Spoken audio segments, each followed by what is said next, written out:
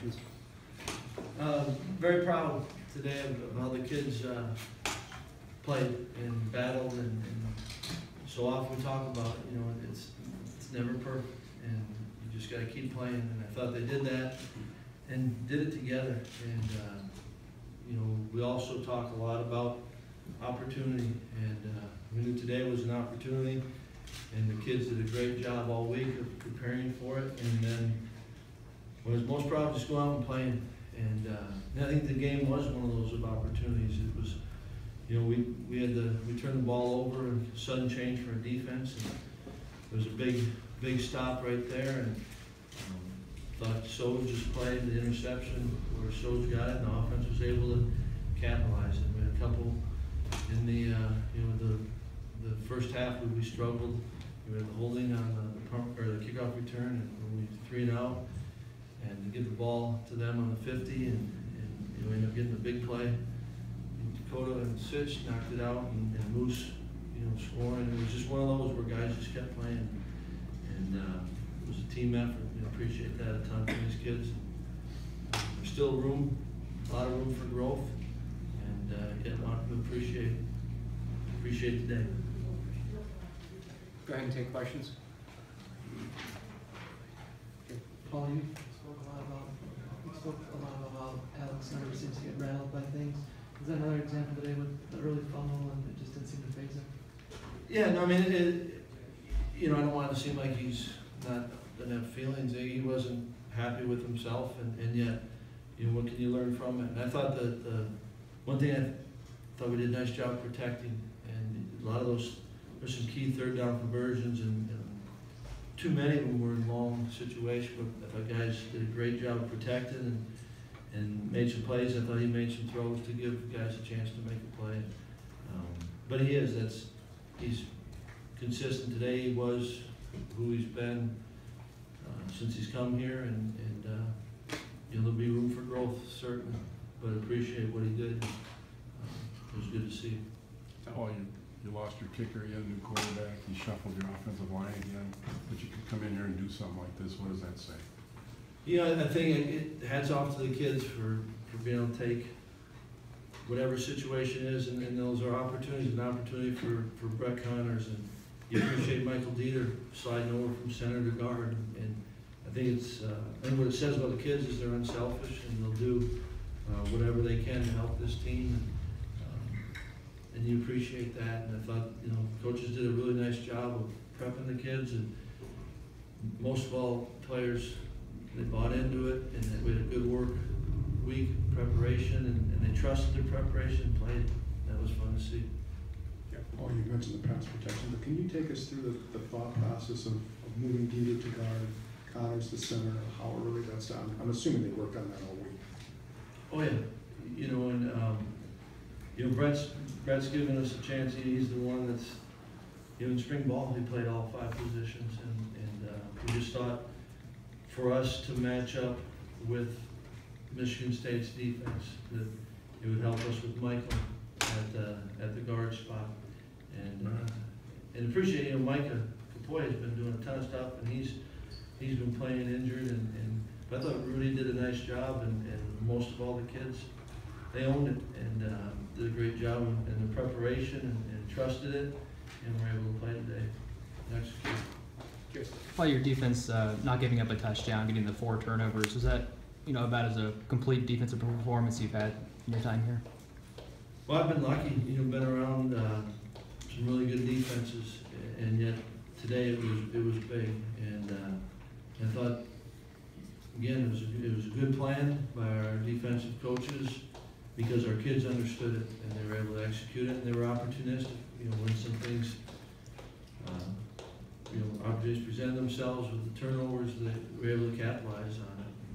And so I think it was obviously we think it's a really good Michigan State team and a good offense and respect their running game. The guys were doing their assignments, and they were finishing, and that gave us certainly a chance. Over on the right. Coach, can you talk a little bit about your blocking schemes and your philosophy on taking Malik McDowell out of the game? I mean, he didn't obviously line up at nose tackle all the time, but you always seem to have an extra guy on here. Maybe have somebody chip him off. Just talk about what you worked on all week to make sure that he wasn't a dominant presence in this game today? I think that, you know, he's a heck of a football player, and we knew that, and yet you always are a little bit nervous to concentrate too much on one guy, because we feel like they've got a lot of guys that can hurt you. And I think, you know, our players rose up, they competed, and rose up to the challenge, and other guys were smart when we had chances to get some help. We were able to do that, it looked like, and so I don't think it was, you know, it was something that we just knew that to give us a chance we had to do, and not just him though. You know, we had a lot of respect for their defense, but I thought kids executed on a lot of that, and like I said, when there were opportunities to help, we were able to help it, and we knew we were going to see a lot of pressure, and thought that really from the quarterbacks to the receivers to the linemen, backs, did a good job of handling it for the most part. Back. Coach, you were 7 for 11 at one point on third downs, and the game was still in the balance, and then 2 for 2 on fourth downs. With a young quarterback at the helm, what do you think was the key to your offense converting so many of those clutch downs? I think in the end, it comes back to execution, and you know, we were just talking about pass protection, and then you got to be able to throw it to the right spot, and the guy's got to finish it. And in the run game, I thought the run game we were inconsistent, but we had some big runs, and did a good job there, and you know, guys took advantage of the first drive we had. You know, we had fourth down, and we were able to get that, and we were on the goal line, and we were able to finish. It was. It's just, you know, there's no magic to this.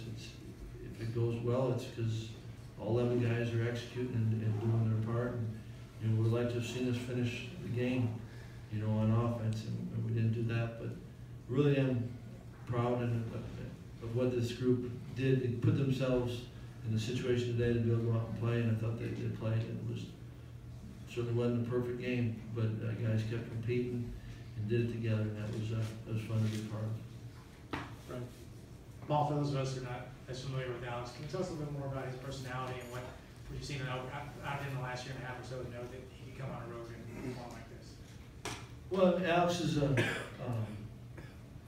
you know, got to know him. He's a consistent person, and you know, I think he's a guy that loves being a part of this team, and is a tremendous worker, and I think that he's got a skill set that's pretty good. And but the thing I love about him is he's a consistent, and he works, and he'll continue to grow because of that.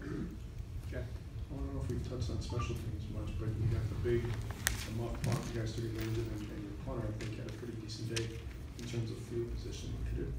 Did you get done what you had hoped to in that phase today?